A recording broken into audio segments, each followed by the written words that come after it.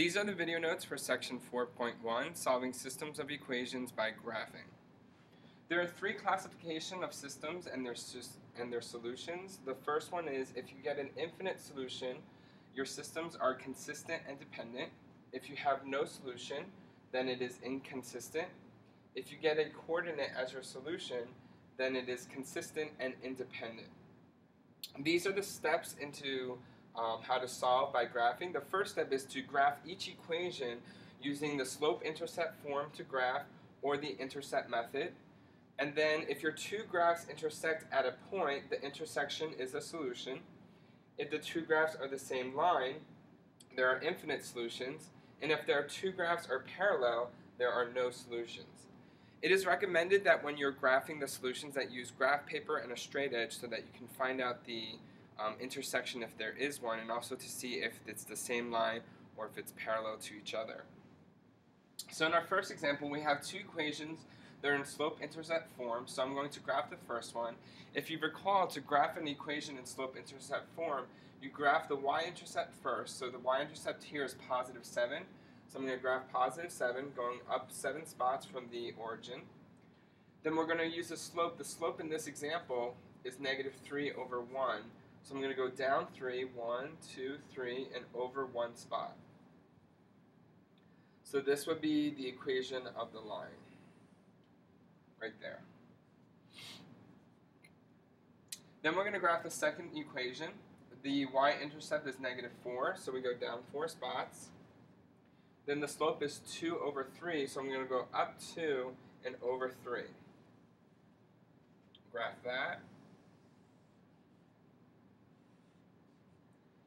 Since the two graphs intersect at that point, 3, negative 2 is the solution to the system of equation that we had in the beginning. So 3, negative 2 is your solution. In our next example, this one is in standard form, so what I'm going to do is solve it for y so that I can graph it in slope-intercept form. So when I subtract 3x from both sides, I get 5y equals negative 3x plus 8, then divide everything by 5. So y is equal to negative 3/5 x plus 1 3/5. So now I'm going to graph my two equations. The first one, the slope-intercept, is 10. So up 10 from the origin. Then down 2 and over 1, which is about there.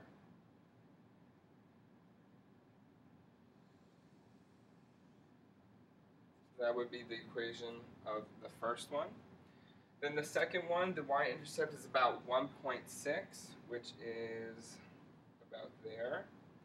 Then we're going to go down 3 from there, so 1, 2, 3, and over 5. 1, 2, 3, 4, 5, which is right here. Then we're going to draw the line here. Again, using a straight edge would be very wise. And then the intersection is this point right here, which is 6, negative 2. Again, you'll be able to see it easier when you use a straight edge and also graph paper so that you can see that 6, negative 2 is the solution for the system of equations that we have.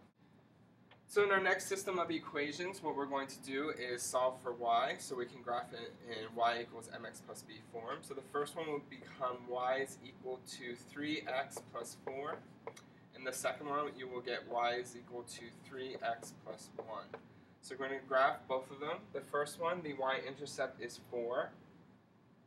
This is right here. Then we're going to go up 3, 1, 2, 3, and over 1.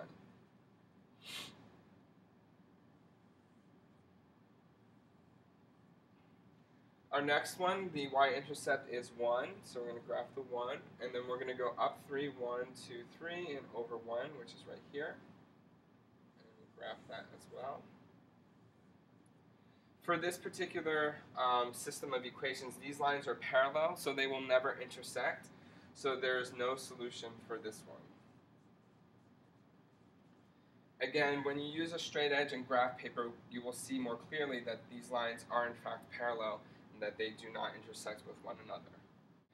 In our next example, I'm going to graph the first one using slope-intercept form, and then some of you may like to use the intercepts to graph, so I'll show you that with this second equation.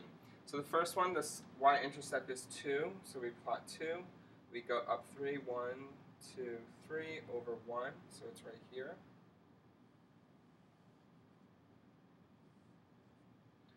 Then to graph the intercepts, we let x equal 0 and find out what y is, and then the second part is let y equal 0 and find out what x is. So for the first one, we're going to substitute 0 and then solve, and then we're going to substitute for the y for 0 and then solve. So this one would be 2y is equal to 4.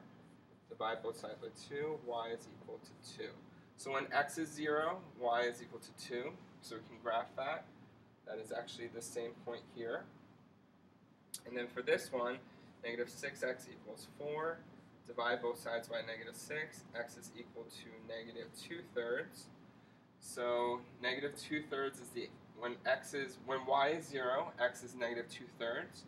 So that would be right here. And if you know, I'm not even going to draw it again because it is the same line as before. So since both lines are touching each other, this one would be infinite solution.